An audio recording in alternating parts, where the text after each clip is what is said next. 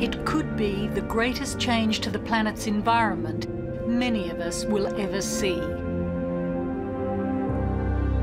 Within a few decades, the vast sea ice that spreads over the North Pole could disappear for weeks or even months in the Arctic summer.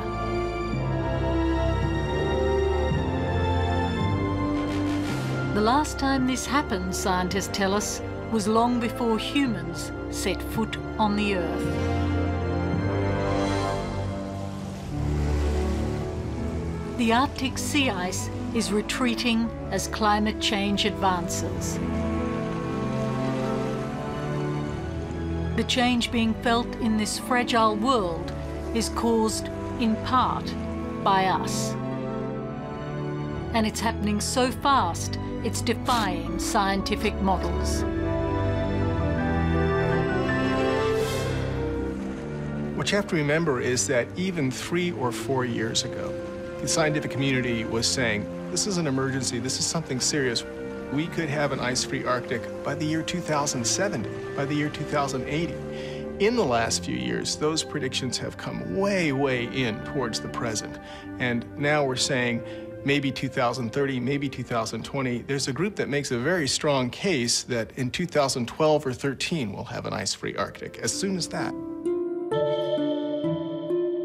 Well, we're looking here at a satellite animation of September sea ice extent extending from 1979 through the year 2006. This red line that you see, that's showing where ice ought to extend to on a typical year. The September of 2007, it was the least sea ice we'd ever seen in the satellite record.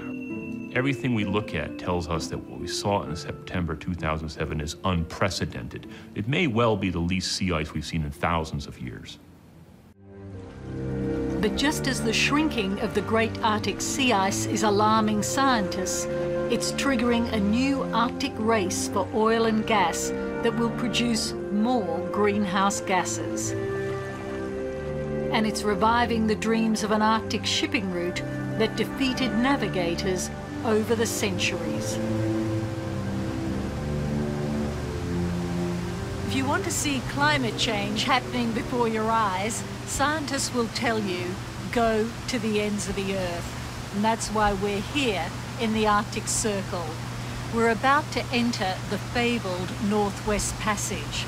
This is where so many early explorers lost their lives, trapped in the sea ice when they were searching for a shipping route across the top of the world.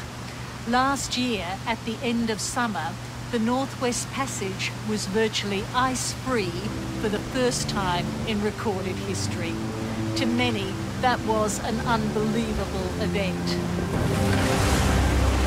Tonight, Four Corners goes to the Arctic to investigate whether the great sea ice melt will be a tipping point for rapid climate change.